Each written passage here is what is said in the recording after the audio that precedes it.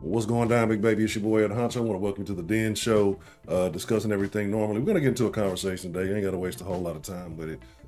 This video has been going around. It's actually multiple videos pertaining to the same incident, and I want to talk about it. I want to talk about it a couple of days ago, but now some follow-up has kind of come out with it. And I really want to get into this situation and discuss how prevalent this situation really is in America. It's not a one-off thing. It happens a lot more than we want to admit.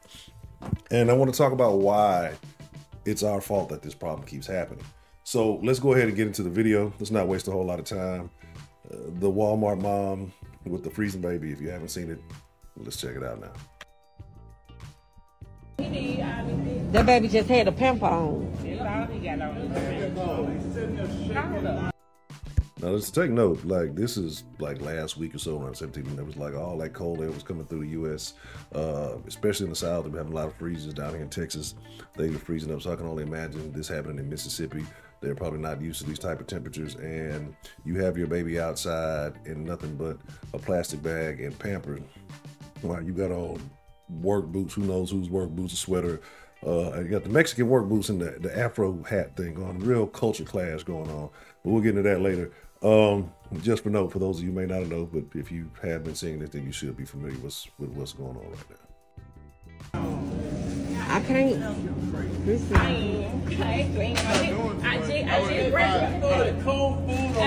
Yeah, don't do that. now. It's cold outside. You're already in the freezer section. She in the freezer section. I'll be telling y'all fellas, whenever you go to the grocery store, y'all be looking at chicks, look at what she put in the basket. Now, this case, she got a kid in the basket, so don't even look, just keep on pushing. But you look at, she throwing frozen food on the cold baby. This is negligence at its simplest, right? The kid's already shattered, shaking, shivering, teeth chattering, and mixing up words. And you throwing cold food on, but you're just gonna throw in the microwave and feed them, right? Again, all these strangers trying to tell you something, instead of addressing the concerns of your child, this is what you decide to do. Somebody call police. No, what's wrong with you? Somebody call police on her. Who are you? Lower my voice. Talking about lower your voice to a grown-ass man. This is the problem. No leadership, no structure, no respect. And so, no respect for a man who's trying to look out for the well-being of your child. People who are trying to look out for the well-being of your child. Again, there's several women around as well, but you choose to, attack the man. And again, he may be the closest one. It is what it is. But you're talking to an elder. You're 26. This man looks to be probably in, 40, late 40s, 50s, maybe older than that. It might be being generous. But no respect. You start trying to talk to him like he's your child, a child that you need to be taken care of, instead of arguing with people in the store. And this situation wouldn't occur. But let's carry on. Know your voice. Who are you? Get out that man's face, please. The fuck? You're crazy. So even I just graduated out there. Bitch. And this is the black woman that is finest. This is black excellence, folks. This is what black women do when they feel that they've successfully accomplished something. They start twerking. Lizzo told you it was the ancient African warrior dance. Man, no, it's just shaking your fucking ass. It's not the same shit they doing in Africa. There ain't no cultural. Y'all ain't start doing that shit until the little white girl with the chicken butt started doing it. Now, down in the South, Louisiana, South Texas, been on that shit since the 90s. We've been hip to it. Like, it ain't nothing new. Y'all got hip to it once the little white girl started doing it. Now y'all start taking twerk teams and swearing out. Y'all stole that shit from the boot, right? It is what it is. Now, everybody does it.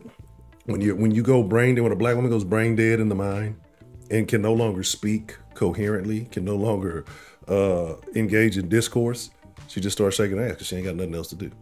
You see it time and time again, all the time. Anyway, back to it. What the hell? Somebody call police on her. Go ahead, see this. I already called 2 times. I keep paying. So long you got hot water, fire extinguisher. But when you come in the store fully dressed and your baby's not. Now, I'm going to call the cops right now. How many kids do you got? I got one. Right now. Oh, okay. So she got to try to invalidate your advice to justify, her negligence, right? Well, how many kids you got? That's always the excuse. Well, you ain't got no kids. There's a person who has no kids. I'm always told that we was all kids. We all know how the fuck to be raised, what's right and what's wrong, right? But that's all. How many kids you got? That's your kids with special needs. They're not too much different than any other child, right? And I know that children like to have clothes on when it's freezing cold outside. I mean, that's at the bare minimum, keep the child warm. But again, If he'd said none or whatever, then that would have, you don't know what the fuck you talking about, shut the fuck up. Probably would have got another twerk out of it. Anyway, somebody hit that. Y'all look disgusting. Shame on y'all.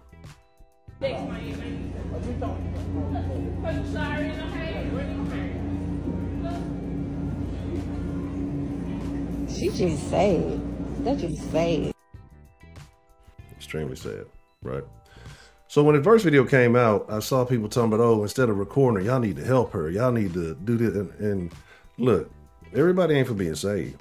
There obviously is something going on there. What needs to be helped is the kids need to be taken away, which I do believe happened, but we'll kind of get into that a little bit more. But let's follow up because there is a second part to this video, right?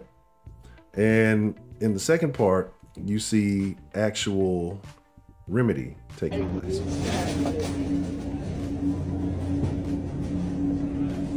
Come on, man.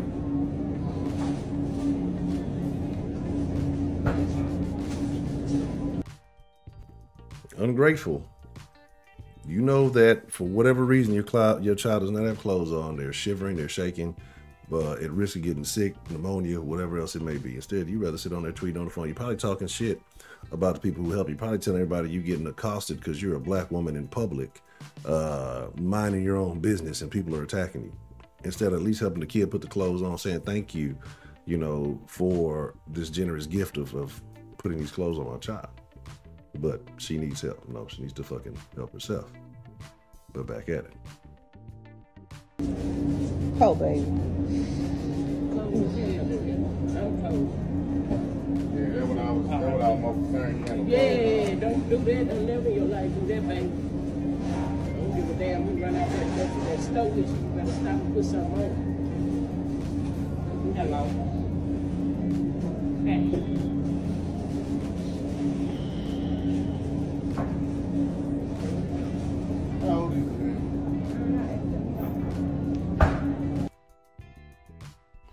Rude, disrespectful, man. These people are helping you, right?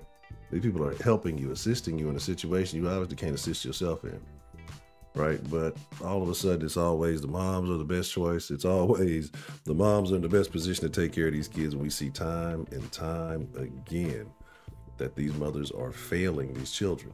Strangers coming to the aid of your child. Strangers knowing better, but you asking how many kids they got. But obviously, they know how to raise your child better than you do. But there's a little bit more to this story that we gotta follow up on. So before we get any further, I want to give a little bit more insight as to what took place, right? So the woman was arrested, right? And she's claiming that she's the one that's oppressed. And we're gonna get into that. Got more video to show all of this. And this is why I say that most women these days are delusional, because you have so many women defending her actions. And the fact that she feels like she's the one that's being oppressed, that she's the one that's being harassed, is ridiculous. But let's just kind of run it down so you kind of have an idea of what's going on.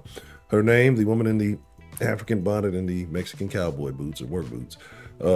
Cambria Gabrielle Darby, 26, was arrested in the car park of the store, Walmart, in Byron, Mississippi, a suburb of Jackson, about 10:30 a.m. It's just 10:30 in the morning, right? And it's cold as shit, and you got your baby outside, fucking freezing.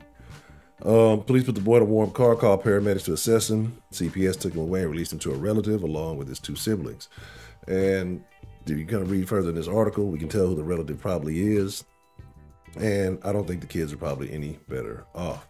Darby was charged with contributing to the neglect or delinquency of a child and booked in the Hinds County Detention Center, right? And why don't they never look like, why they be one way in the video and they look completely different? And the thing, when you take the stuff out their head, and it actually looks better without the bullshit in your head. They look like completely different people. Take all the makeup off, take all the other stuff off. You don't know who these people are that you're dealing with, right? And it goes all the way around. So face up to 6 years in jail if convicted. Felicia Nicole, a Walmart worker, confronted the mother. We'll see that in a moment. Said, I don't feel sorry for her. She needs to be in jail. She shouldn't have done that to her baby. Said Walmart doesn't care about the employees because Felicia Nicole, I guess I failed to mention, was fired on her next shift. That Walmart doesn't care about their employees. I was only trying to help.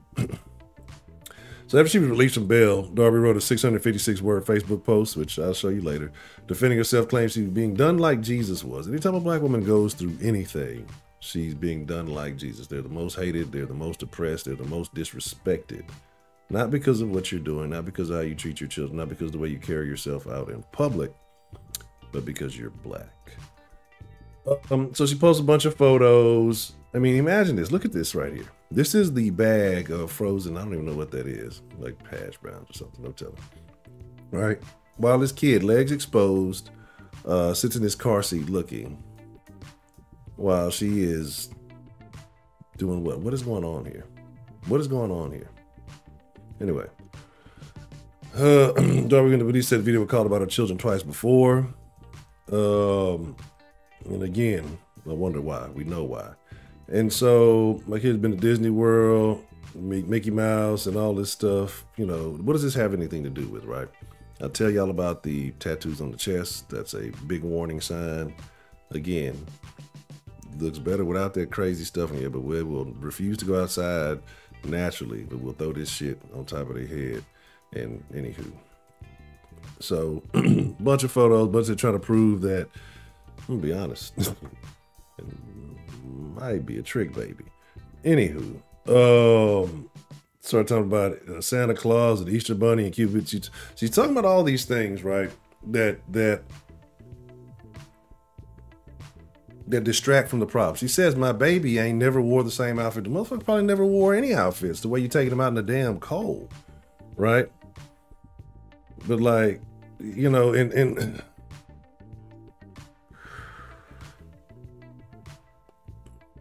it's just a lot going on. Again, black women think doing the frivolous, the superficial stuff counts as good mothering, right?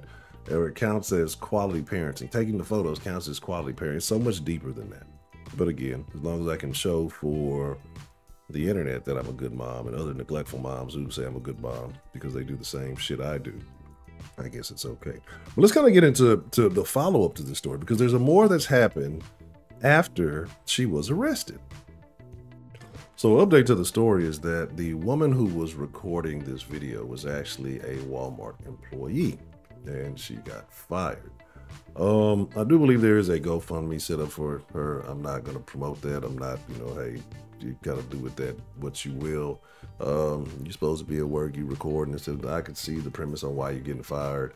So I'm not going to argue that. That's not my point.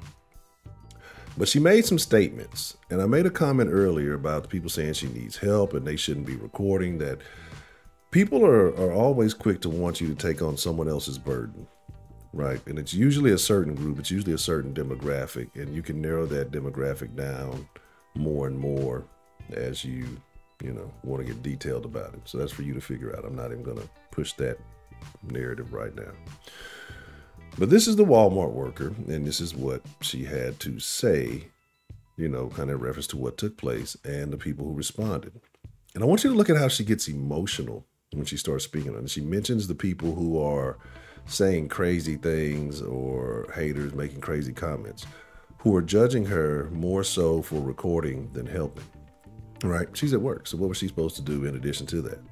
She did the best that she could in her position, and she still lost her job. Should she have been fired? Under the circumstances, I don't think so. Under company policy, I can understand how things can get pushed this way or that way. So that's not what I'm here to argue. But just check out what she had to say on this matter. For those of you who are asking for an update, yes, she did go to jail. Yes, we did call the police. I mean, why wouldn't we? Why wouldn't we? That's a crazy ass question to ask. When you see a child that's being neglected, don't have on any clothes, just a diaper. No shoes, no socks, no shirt, no nothing. So why wouldn't we call the fucking police?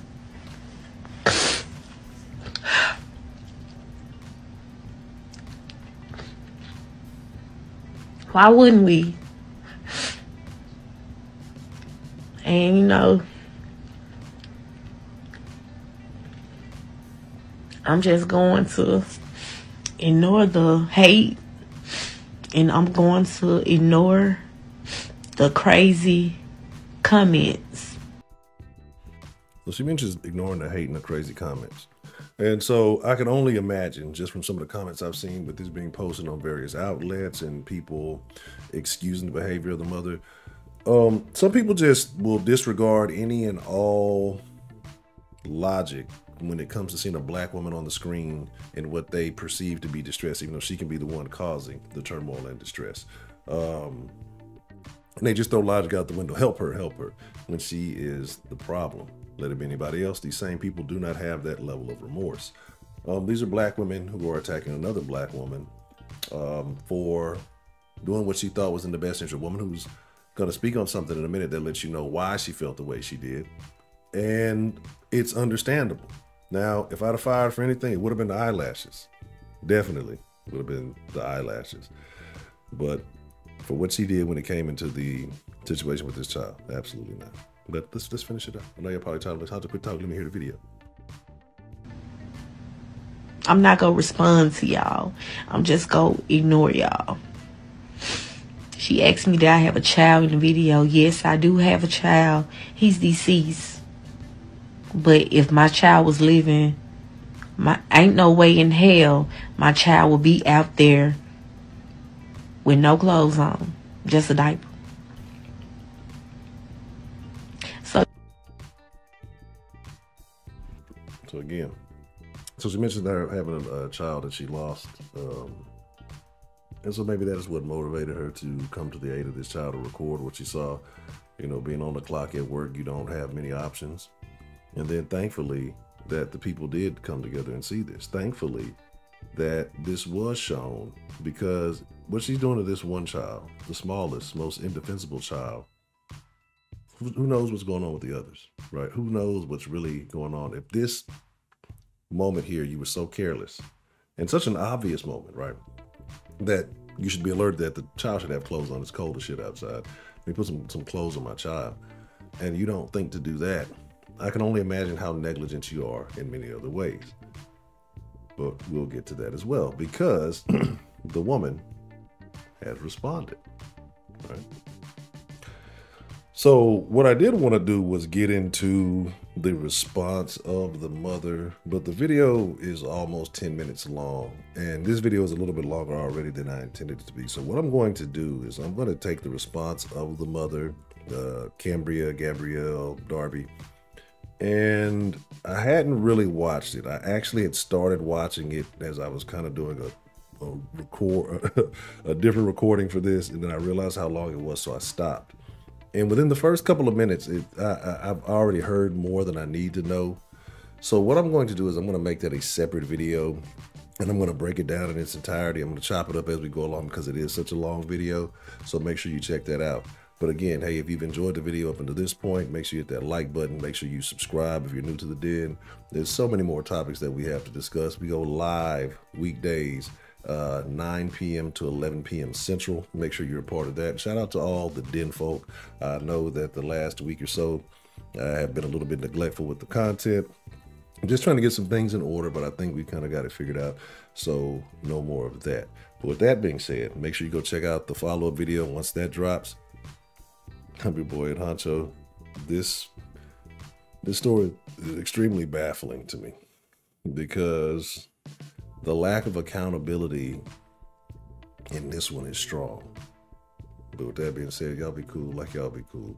Until next time, I'm out.